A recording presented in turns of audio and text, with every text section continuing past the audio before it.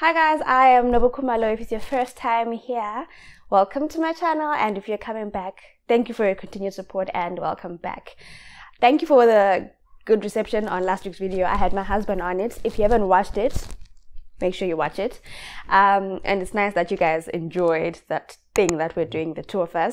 There are a bit of some technical glitches in the video, so that's why some of you might have watched one video, put your comments there, came back and saw a different video and your comments were in there. I'm so sorry, I had to take it down because there were sound issues, because it was me and my husband, so something weird happened with the sound, so I had to take it down and re-upload, but it was the exact same video in terms of content, right?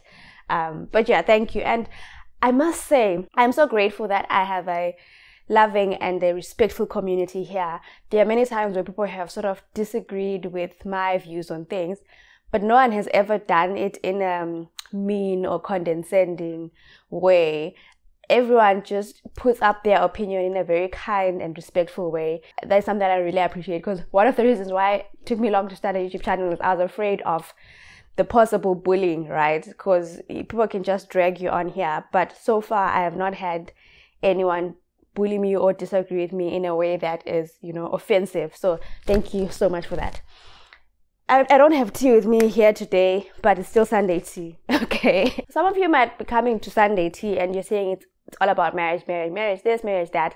But a lot of these lessons are actually very applicable to people who are not married. It's just that that is the stage of life that I'm at. So I can speak better to the experiences that I'm going through now vis-a-vis the experiences that I went through then. And I'm hoping that even if you're not married, you can learn from my mistakes, learn from my lessons, or learn from the tiny bit of wisdom that I've gained over the few years that I've been married. So one of the interesting things that I remember leading up to getting married, I had this idea in my head that I wanted to be like a super wife, right? Like, in terms of the traditional roles, and make sure that I stay on top of everything, that I'm cleaning the house, I'm cooking every single day, I am taking care of laundry and ironing and everything like perfectly. And I had this idea in my head of this wife that is going to make sure that her household is taken care of by myself to the T, right? So then I got married in October of 2019, and I had a gap in my studies. At that time, I was about to go start my master's degree. So I had come from the UK, and me and my husband were going to come back about 4 months later. So we moved to South Africa, and I wasn't doing anything for those 4 months. So I was like a housewife, it was pretty nice. Like, all I had to do was wake up, make sure my husband was fed, make sure the house was clean, and then I'll just watch TV and like wait for the day to pass, cook dinner and all that. And it was fun, and I was like, I can do this wife thing, man. I can really do this wife thing, keep the house in order and everything. And then we moved to the UK in 2020. Then lockdown happened, and we're staying in a pretty small apartment at that time. So yeah, I was keeping on top of everything, laundry, ironing, etc. That was during my master's, and it was now all online. Fine, fast forward to things open up, we find a bigger apartment, I start working, right? And I was still trying to push, Sunday I wake up, clean the house, do the laundry, and then later in the afternoon do the ironing, and then in the evening do the cooking, and then also find time to grab my laptop and do a bit of admin that I didn't do during the week and prepare for the weekend. By the time I went to bed, I was so fed up. And what used to happen is that because of the burden that I could foresee on Sunday, I never really used to enjoy my Saturdays, my Sabbaths very well.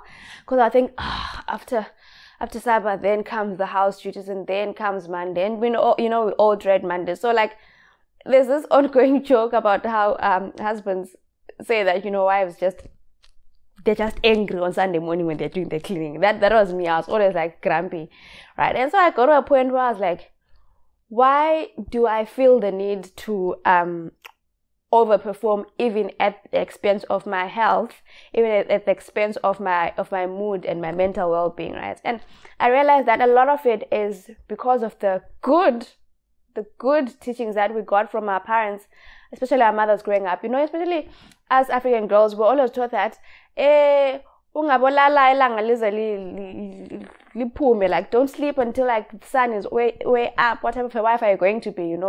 Umfazo ongakwanisiyo ukupheka, umfazi ongakwanisiyo ukuayina, how are you going to iron your husband's shirts? How are you going to cook?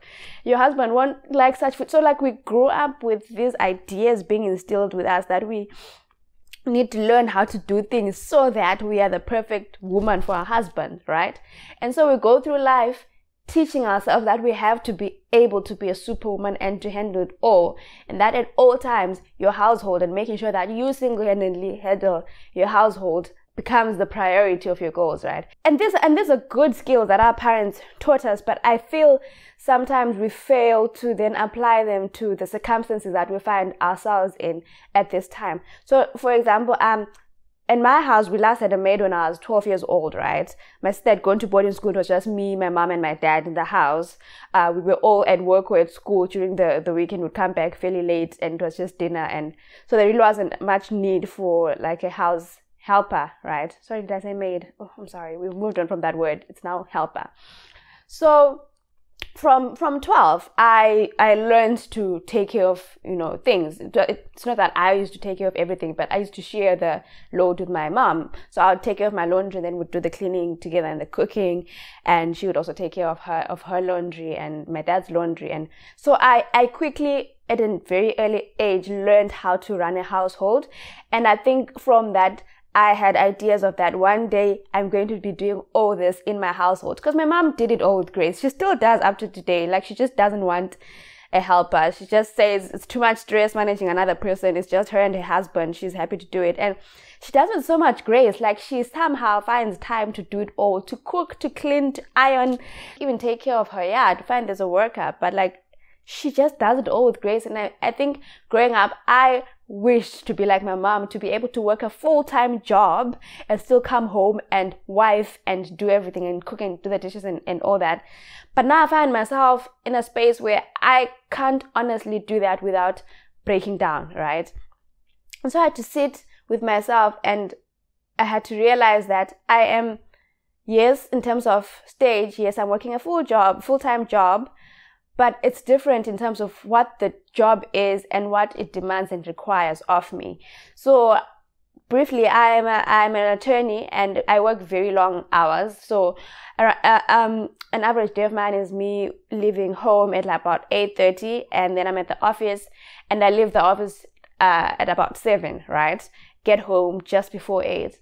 And I cannot realistically be able to get home just before 8 only to start putting, pots on the stove, only to start cooking then, and then feeding, and then after that, put the things in the dishwasher, and then maybe there's still leftover work, and then I need to go to bed early so that I'm bright and fresh in the morning. It's just not possible. And the other thing is, we think our husbands, because remember I said, we are taught that your husband won't like this, your husband won't want a wife who ate A, B, C, D. So we go through these things and we do all this and we overperform because we think this is what our husband wants. But I remember very well that I had a conversation with my husband where I was like, you know what, I'm not enjoying this, it's not sustainable for me. And he was like, you really don't have to. You need to think of yourself as a business, as an asset, and try and measure out the time versus the benefit in terms of what you're spending that time on. And I quickly realized that there's no reason for me to be shackled by this ideal that I had of the woman that I wanted to be, even when I'm in the circumstances that are clearly telling me that that was just a dream and I need to readapt right now.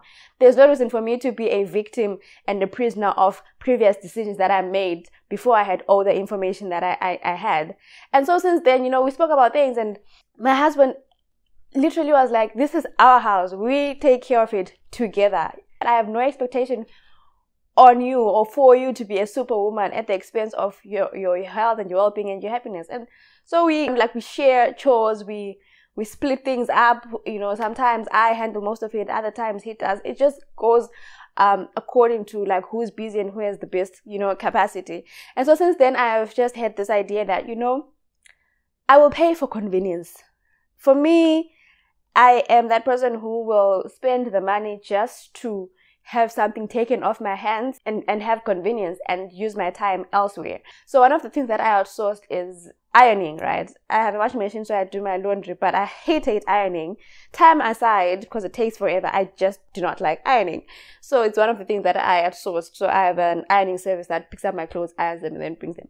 So when my mom visited last year, I remember thinking, damn, what do? Do I just pretend and do I just iron clothes? Because what if she judges me for, it's a small apartment and she might just think all I have to do is iron because I have a dishwasher, I have a washing machine. The only thing I have to do with my hands is to iron. But I was like, no, you know what? I am in my house now and I want my mom to fully appreciate me for who I am and how I do things, and to get to respect the grown-up woman that I am that has come to make decisions for myself. And so I sent my clothes for laundry on the day they were going, like, bring your clothes, let me send them for laundry. My mom was like, you pay someone to iron your clothes. I was like, yeah, I pay for the convenience. And I remember the joke, she was like, rather give me that money and I'll iron. And I was like, nah, mom, just enjoy the luxury and the convenience of having someone do stuff for you. But surprisingly, the mental battle that was going in my head in terms of how will she perceive me, will she think she's failed as a mother, will she view me in a different light, none of that happened. It was all in my head. She quickly accepted that, oh, okay, this is what you guys do in your home, cool. And also she was here for 3 weeks and she saw how late I work, and I'm pretty sure she could appreciate that there's just no way I can do it all, and that because of that I have decided that there's some things that I'd rather pay for someone to take care of them, and it's fine. And it's become a joke in our family where my mom just says, Nobi doesn't, Nobi is my home name, Nobi doesn't touch laundry, she outsources, and that's just it. So yeah, this was just me venting and just saying to someone out there who feels like they have to be superwoman and do it all, you really don't have to. You do not have to be superwoman. You are a woman, you are a human, you have only so many hours in the day, and in all that you need to fit a lot of those responsibilities and also find time to rest so that your mind is ready for the next day. Sometimes funds might not allow for you to outsource and get someone to pay for things. That is fine, but you could change your life in that. Instead of feeling like you have to do everything in one day, maybe you can break up your schedule and say, this week on Sunday I'm only doing ironing and I'm only doing laundry, and then just light cleaning. The next Sunday then I'll do the deeper this, and just free up your time and space things out in the way that you do. You just do not have to do every single thing 100% right every single day or every single week. You are a human, you are a woman, you are a person, and there's only so much you can do. So forgive yourself for not being the wife or the woman of your dreams that you thought you were going to be, because life has dealt you a different hand, and that's okay, and you're still valuable, and life happens. We just learn and we grow and we readjust through it. Yeah, so tell me in the comment section, what are some of those things or those chores that you have just decided that this is not my portion, I'm going to outsource this out. I would like to know. I did say that mine is ironing. I have decided that I do not iron. I outsource that. So I would be keen to hear what you guys outsource and how you've made decisions to give you convenience. Yeah, this was my Sunday tea. Thank you for watching. If you haven't watched the video from last week and from all the Sunday teas, please make sure you watch them. I will see you guys next time. Goodbye.